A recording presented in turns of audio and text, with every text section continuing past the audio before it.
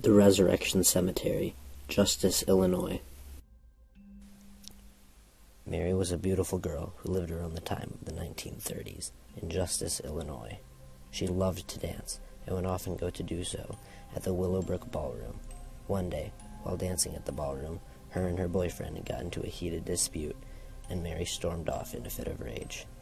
While walking by the Resurrection Cemetery, Mary was struck and killed by a reckless driver who immediately after fled the scene.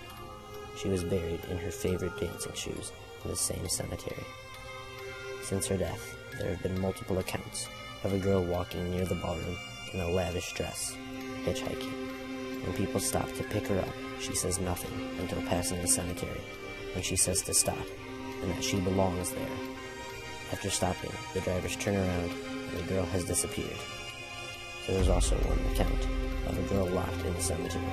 When the police arrived on the scene, they found no girl, and they bent bars to the cemetery with handprints melted into them. The country house in Clarendon Hills.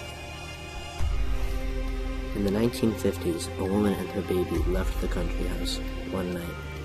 When they got in their car, it didn't take long before, when they were driving down the road, they struck a tree. Both were killed. Since the event, there have been multiple accounts of people seeing a woman and also hearing a baby crying at one specific table in the dining area of the restaurant. Ask anyone who works at the country house, some who believe and who have had personal encounters with the spirit, or others who do not. Regardless, all have heard the story.